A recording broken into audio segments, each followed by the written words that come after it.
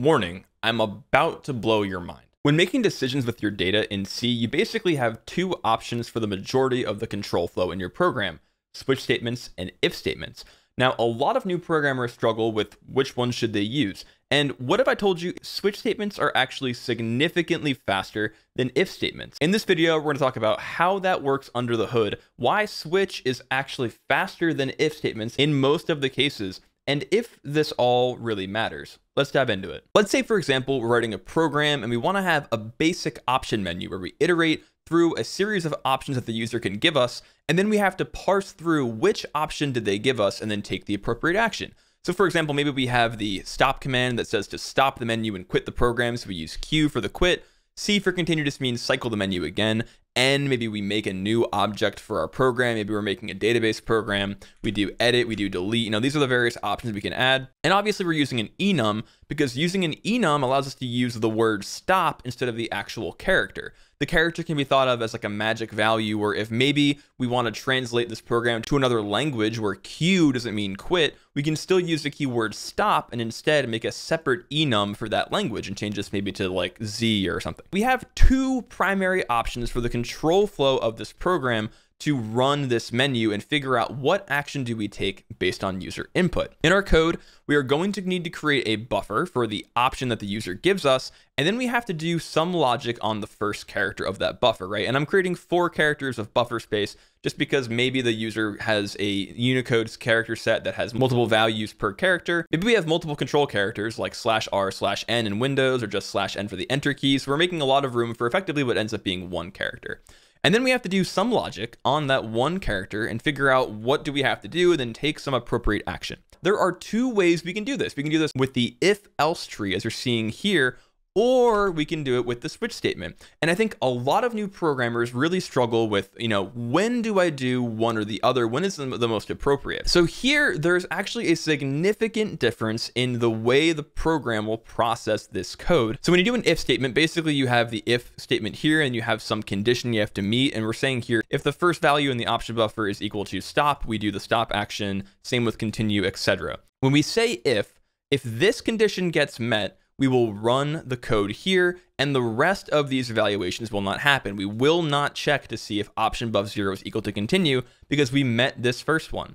But if, for example, none of these are true, so it does not equal stop, it does not equal continue, it does not equal new, etc., it'll run all 4 of these evaluations here before we get down to the final evaluation to see if it equals delete. We've run the number of instructions it takes to compare all these values before we get to delete. And in certain cases, maybe you're running on an embedded device that has really no room for errors in terms of missed caches, or maybe you just need the program to run quickly. You are wasting a lot of cycles by going through this entire list. Now, how does this compare to the switch statement?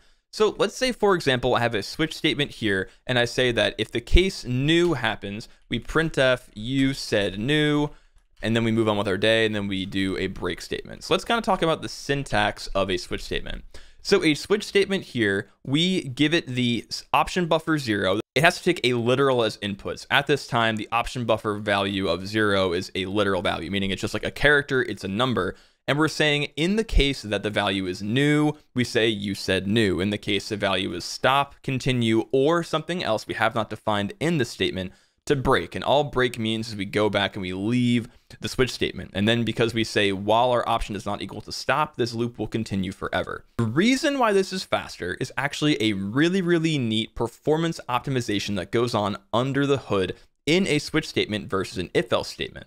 Before we keep going, I want to get serious for a second. I know a lot of you here may be new programmers. Maybe you've written literally 0 lines of code. Maybe you're in college trying to learn about computer science. If you're looking for a free and easy way to learn about computer science, data science, and machine learning, then I highly recommend Brilliant.org. Brilliant.org is an easy way to learn about all these topics, and their lessons are interactive. Brilliant is written in a way where you use the knowledge as you go through the system. You learn as you go, and you get to test yourself on that knowledge. The lessons in Brilliant are bite-sized, so if you only have time in between classes to learn something, you can take a 10-minute class on Brilliant and then move on with your day. Now, to support the channel, you can go and use my link right now, www.brilliant.org/low-level-learning, for 30 days free and 20% off an annual subscription when you sign up. Thanks again, Brilliant, for sponsoring this video. Now, let's talk about what's going on under the hood when we execute the if version of this versus a switch statement version of this, and why switch is actually a lot faster. I've added a little bit of code for the program to execute when option is evaluated. If it equals stop, we go to stop. If it equals continue, we go to continue, etc. And all those functions, all they do is they print the thing we said. And obviously in our code, we can actually handle that stuff later on in the program.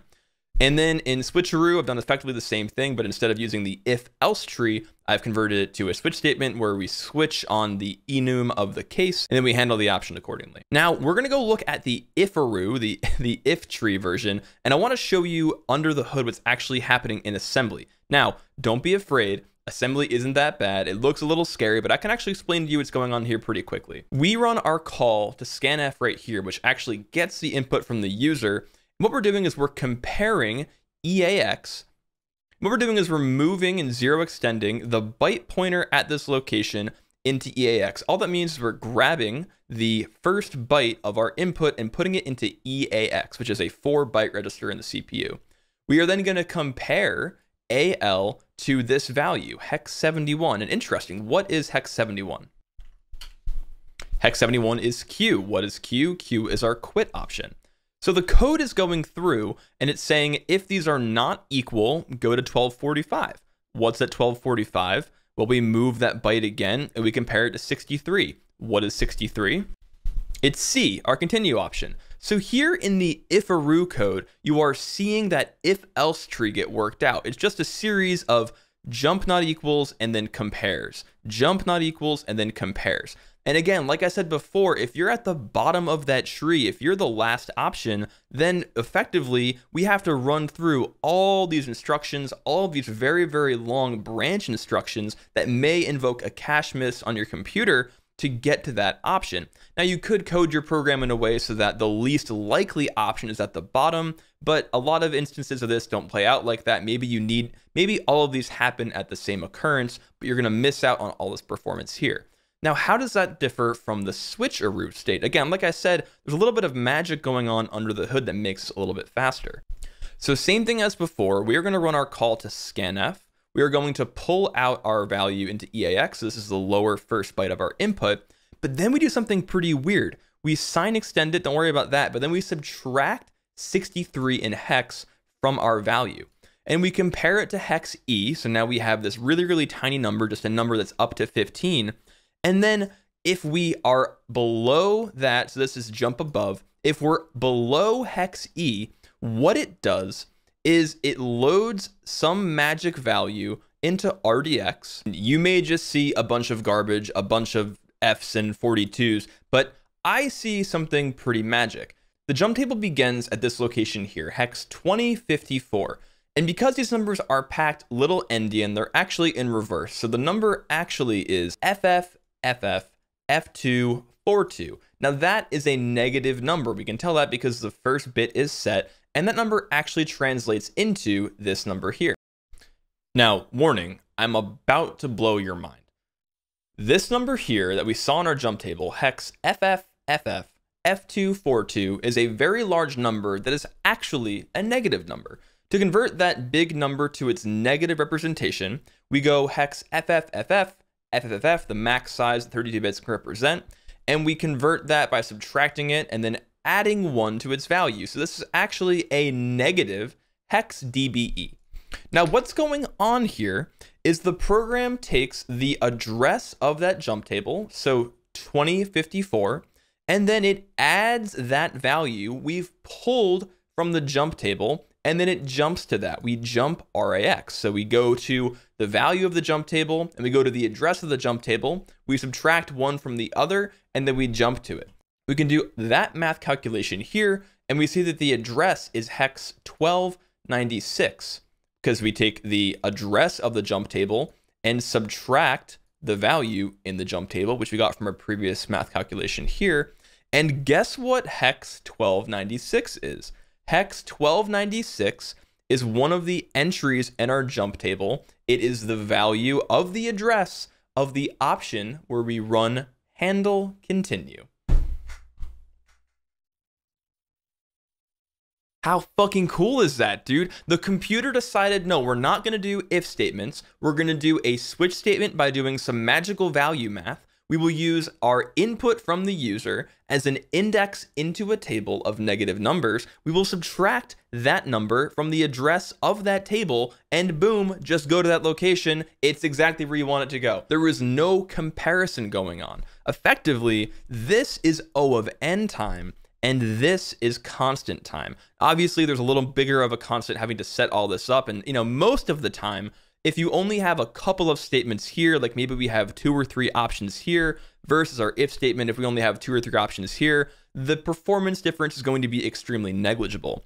But if we're getting into a scenario where we have maybe 10 or 20 options that we have to run through, you will see a significant performance increase in the switch statement because we're not going to have to process all of these dead cases in the event that these are likely to happen at the same probability. How cool is that? Computers are amazing. Assembly isn't hard. If you like this video, go watch this other video and figure out why void star pointers even exist. Because honestly, I'm not that